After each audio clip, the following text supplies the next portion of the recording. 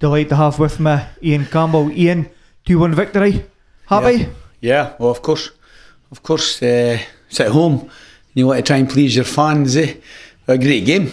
It really was a good game, I think, for the neutrals. But yeah, I thought we maybe just edged it. But I mean, they're a good side. You can see that. Bully knows what he's doing, and the team looks well shaped and all the rest of it. But I mean, we can only look after ourselves. I thought we were tremendous. Yeah, the middle boys were really snapping at them today. I was really impressed with them. I think so.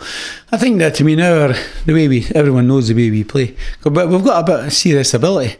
And but I thought the way we took the game to air for most of the game maybe just edged it for us. But there wasn't much in it. Two decent teams. Yeah. Obviously, a little bit of disappointment just losing a goal on half time.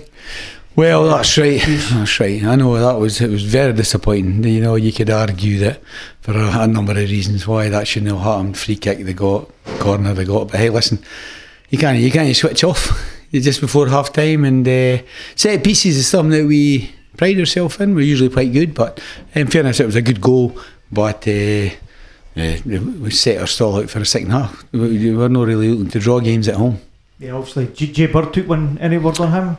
Well, he's got a bit of a knock, and whether he's fit or no for next week, we'll find out. But I thought as the game went on too that we had a lot of chances on the break, because they were throwing the kitchen sink at us at times because they wanted to come back into the game, as you would expect. But I thought on the counter attack we were tremendous. And if we had a wee bit more, took care of the ball a wee bit more, I think we could have scored. I think just a little bit more like ourselves there, Ian. Would you say that today? Aye, I think so. To be fair, without blowing the pants off you, the first game we were poor. We gave Dundee United the game in a plate. Second game was all right. The third game we got better.